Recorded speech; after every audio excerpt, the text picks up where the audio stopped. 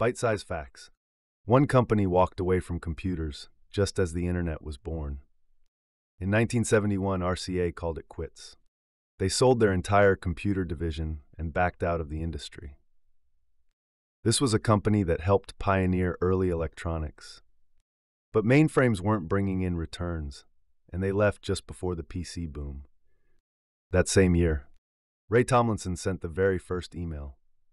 Working on ARPANET, the military precursor to the internet, he sent a simple test message between two machines. The message gibberish. He just needed it to go through. And it did. He also chose the @ symbol to mark addresses, a small choice with massive impact. So while one tech pioneer stepped away from computing, a whole new way of connecting people quietly began. Follow for the wild crossroads where tech giants exit and revolutions begin. Like and follow for more.